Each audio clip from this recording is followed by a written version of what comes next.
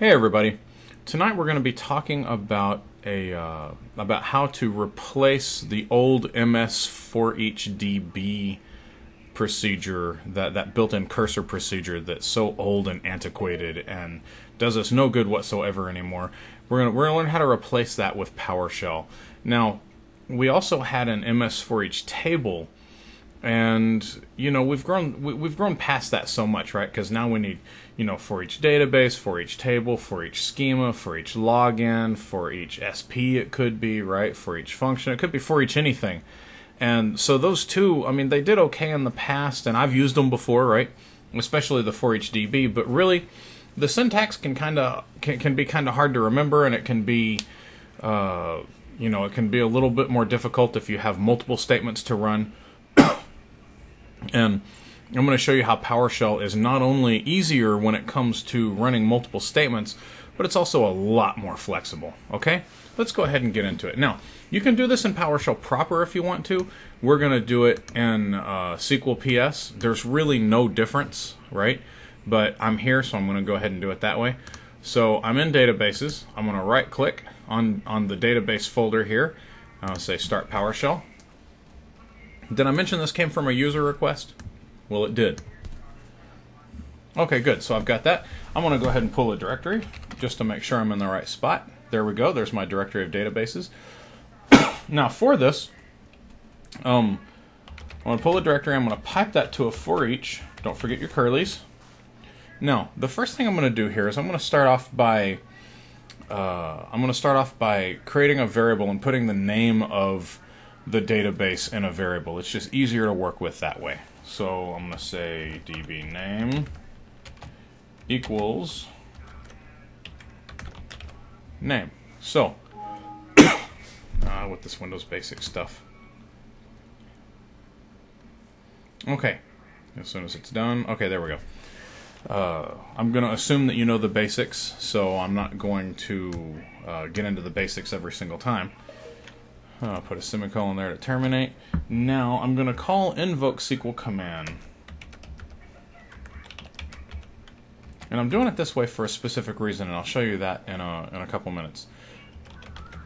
The database parameter. This is where I want to pass the database that I'm collecting, right? That's in the current loop here. Query. Put it in quotes. Now anything I put inside these quotes is going to be run at the database context. So what I'm doing here is I'm getting a directory, so I'm getting a list of databases. For each one of those, I'm just creating a variable with the database name. I'm calling invoke SQL command, passing it the database name, the current database name that I'm in, and I'm going to run whatever query I need to run right here. So in this case, what would be a good simple thing? Let's create a schema. Create schema. Let's call it no more for HDB. Now, one of the things I like to do here, I'll put another terminator here, is I like to put the database name at the end of it so I can watch the databases roll by, right? If I had 3,000 databases on this server, the last thing I want to do is just get this blinking cursor the entire time. So I like to print the databases to the screen after they finish so that I can tell that it's doing something. There we go. Blip, blip, blip, blip, blip. You can see it moving along right there. Excellent. And it's done. And what did I call that? No more for HDB. So if I come here to like backup test, schemas, refresh that schema, and no more for HDB. There we go. And I can easily get rid of that as well. Actually, let me get rid of this one. There we go. So I can easily get rid of that as well just by dropping it. Drop schema. There we go. And I've got the provider context warning there, right? I could get rid of that easily by tacking on the flag suppress provider context warning, but it doesn't really matter for the sake of this. Okay, so those are the basics, right? Let me go ahead and refresh this to show you that that's gone. There it goes. It is gone. So that is specifically how you replace MS4HDB with PowerShell. Okay, that that's the specific answer to the specific question. But there's more to it than that.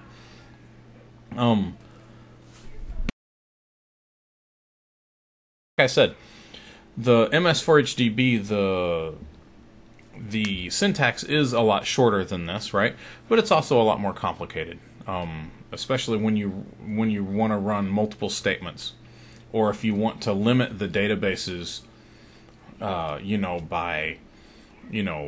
name, by partial name, by length of the name. I don't know why you'd want to do that, but you could. In PowerShell, you can limit it by size, you can limit it by creation date. I mean, you can limit it by anything, right?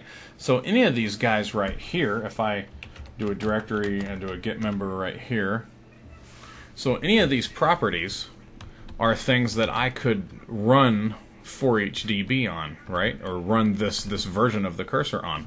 So, whether it be by owner, all of the databases owned by a certain user, all of the databases in a certain status, in a certain state, all of them with a certain size, or what's another good one? All of them with a certain collation, and so on and so on and so on, right? Anything that has an ID above or between a certain number. So all of this is really easy to do in PowerShell. And this is stuff that you can't easily do, or with a certain amount of space available, right?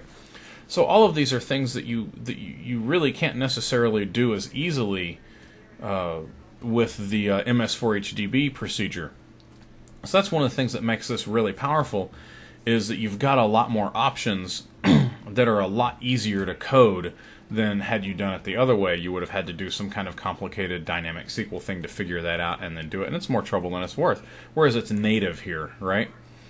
So why did I choose to do invoke SQL command instead of some other quote native PowerShell way of doing it, right? So let's look at how we would do that, how we would do this exact same thing or thereabouts in PowerShell proper. So let me go ahead and hit escape and I'll get rid of that line. So what I have to do here is, let's just do it with a single database, right? So I'll say, let me do a directory here and get a database, cd database test. There we are, cd schemas. Good, so I've got my list of schemas there. Now let's say I want to add a new schema to this, right? I have to pull a get member first. And in here somewhere, there it is, there's a create method right there that says create. Now I'm just trying this. I have no idea if it's actually going to work. I mean, well, actually, okay, so I'm not even gonna do it, but because what I would have to actually do to do this is I would have to look up the syntax in BOL of exactly how to work this create, how to work this create method, and I would probably have to call the alter method as well. So the way this works may be different than the way it works if you create a table, may be different than the way it works if you create an SP, may be different than the way it works if you create a login, or if you create a database role, or whatever, right? Or if you create a function. So all of these create methods are probably going to have their own little quirks and probably work a little bit differently, and you're going to have to look that up every single time. But I already know the T-SQL. Where is it? Did I delete it for good? It's in here somewhere. There we go. So I already know the T-SQL for creating and dropping schemas, right? It's drop schema and create schema. So why not use that, right? I already know the T-SQL for creating a login. I know the T-SQL for creating a table, for creating an SP, for creating a database role, right? I already know all this T-SQL. So let's, instead of, trying to rebuild the wheel every single time, let's work with what we already know instead, and let's just use invoke SQL command to run the T-SQL.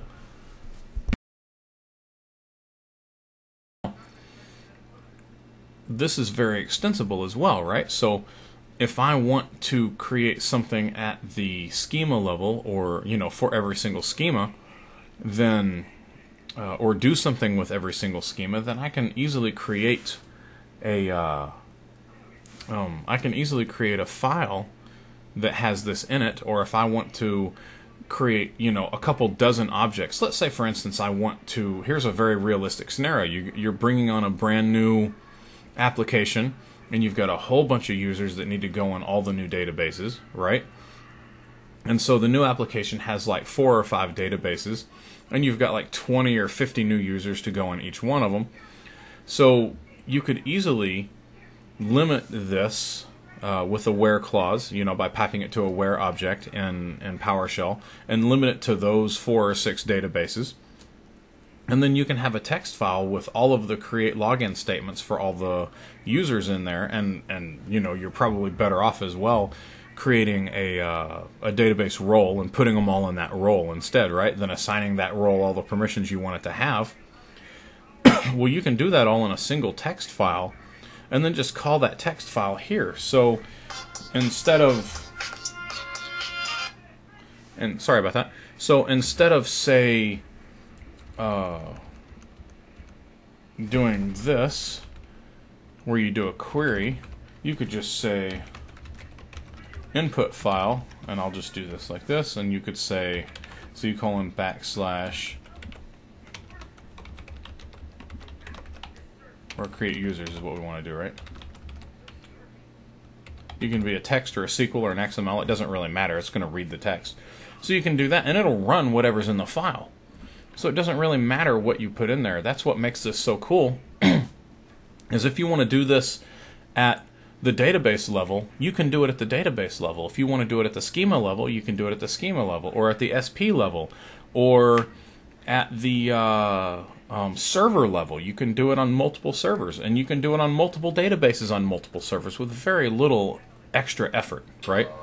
So that's one of the things, that's the main reason why I do it like this, because if I don't want to disturb this file, if I've got another file I want to run for every single database on the server, or for every single server in my network, right? All I have to do is either change the contents of this file or create another file and point it at that file, and boom, I'm automatically up and running, and I didn't have to do anything different. I've already got the framework of how to work with all the databases right here. All I got to do is save this line to a file, right? And then just run that, and just run that PowerShell script, And if I need to change it, then I just pass it the file name. If I'm going to pass it a different file name every single time, then I'll make that a parameter to the script, right?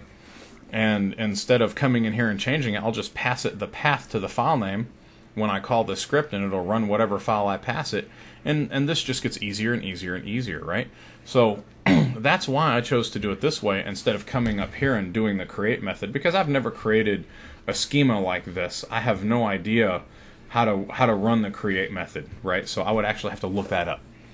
So and I know it's different for a lot of different things. So in order to do this properly and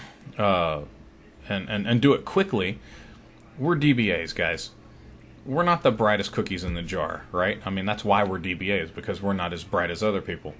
So let's make this easy so that we don't have to keep reinventing the wheel every single time. Anyway, there you go. I hope this was easy to understand. If I skipped anything, or if I left anything really unclear, if you have any questions, by all means, feel free to write me. I'll be happy to answer any questions, maybe even make another video, a part 2, clarifying some questions that you have. And take care.